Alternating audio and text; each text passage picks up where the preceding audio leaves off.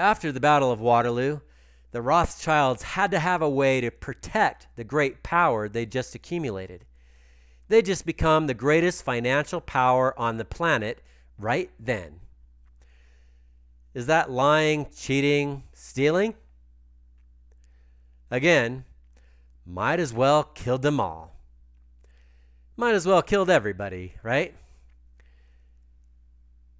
That's our life force energy they manipulated. Their manipulation of Napoleon and Hitler and ultimately the entire world today has all been in the dark. There's no integrity. There's no being upfront with that. I believe in being upfront, telling the truth, giving people full disclosure, things like that. Let me tell you, that stuff is all interconnected. Anytime we're involved with any abuse, it's all interconnected. Until we learn how to weed it all out and don't let any part of it exist in our system, it will grow and turn into a bigger and bigger monster till we learn the truth. Are we ready to learn and make the difference? Are we ready to make a change? Well, after the Battle of Waterloo, the Rothschilds paid their attorneys to rewrite the rules, the laws, to help protect their investment. And they wrote the Rules of Legal Procedure in England, which the USA basically adopted the same numeric code in 1822 as the FRCP, Federal Rules of Civil Procedure, from the systems we had just come from. Rules of Legal Procedure in England, FRCP in the USA. The Rothschilds claimed to be of Jewish descent, and the simple fact that they brought their Hebrew language into the legal codes is solid evidence of the Rothschilds' influence in England. And the adoption of the same rules is solid evidence of their influence in the United States and other countries. In 501, Levi Strauss punching out 501 genes. Why would he do that? Well, in Hebrew, 501 means made of God. Everybody would like to have genes that were made of God. 1040 means abject slavery and house of pleasure. 1099 means absolutely nothing. Hebrew is ancient Aramaic and is a numeric language. Well, 7701, that's the definition of a person. That's why in the IRS code, they wait until 7701 to define a person. Finally. 508 is listed under mandatory exceptions. It means God in action or is God. God doesn't pay taxes and he doesn't ask for permission. It's listed under mandatory exceptions. It falls under Canon Law, God's law.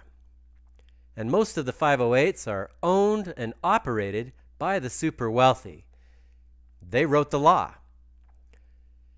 The power of canon law is at the core of all law.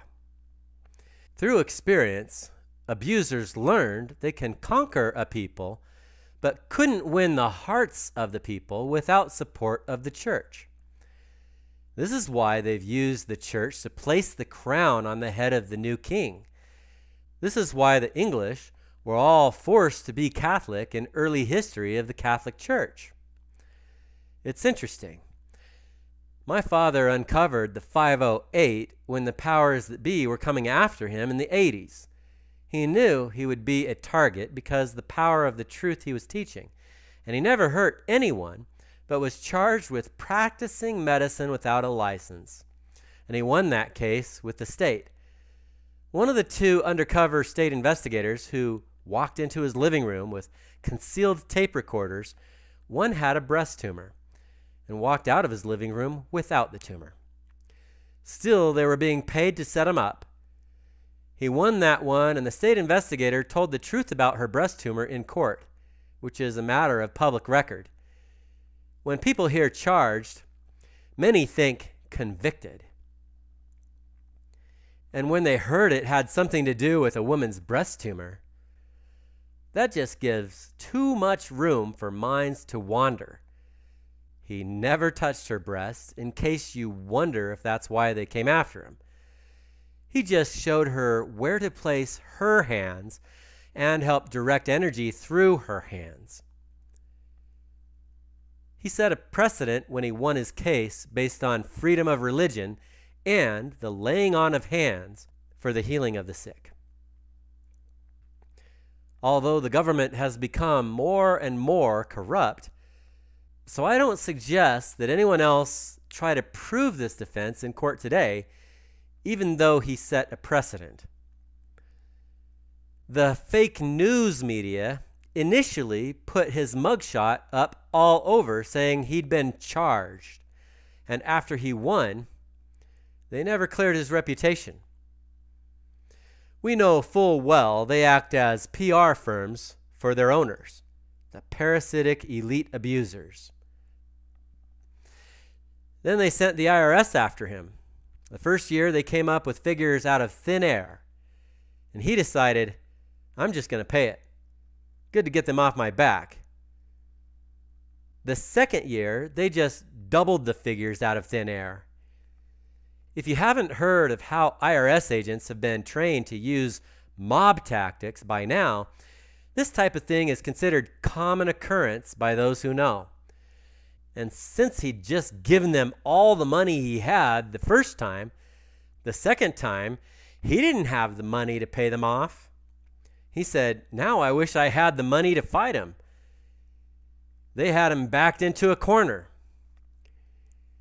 20 years is 10 years past the statute of limitations, but they had lied and cheated to get their foot back in the door again, and 20 years later, the last day of a federal lawsuit in a federal courtroom that had never been used as a courtroom before, they rigged it so he would fall.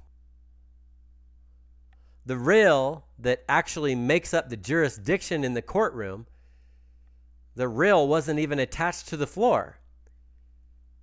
It's a perfect square. Everything outside of that is not within jurisdiction of the proceedings of the court.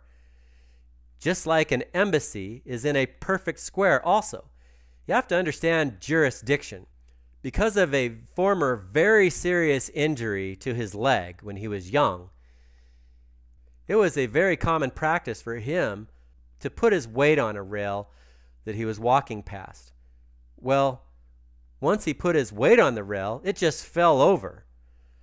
The jurisdiction was rent.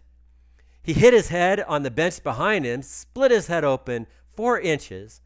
We still haven't seen 1 penny. But I won't say more about that right now, okay? But that's just a clue. And there were a lot of other red flags. This was during Bill Clinton's presidency, 1993 to 2001.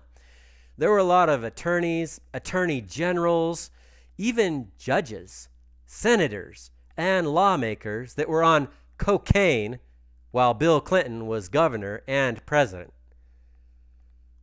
If you haven't seen the anonymous video of Bill Clinton relating to all the mysterious deaths that have just occurred since he was in office as governor, let alone what happened while he was president, just YouTube anonymous Bill Clinton and be ready to see some serious amoral behavior. 1993 is when the IRS first broke the statute of limitations with my father. We now know they were tyrannically targeting natural doctors. Apparently, the orders came from the top down, meaning from the invisible government, and through the president, the IRS, and state agencies. Over 60 natural doctors have been killed in Florida in 2016. Some seem related to the discovery of nagalase in vaccines, which a lot of new science has now revealed to cause cancer. Many books have been written about natural doctors being targeted and killed since Rockefeller Foundation took over the global drug, health, and insurance empires. My father even included titles to some of these books within his book, knowing he would be a target.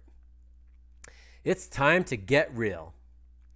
If you haven't seen that anonymous video that's available on YouTube yet, I highly recommend you watch it during this intermission. The only warning is, it's sick.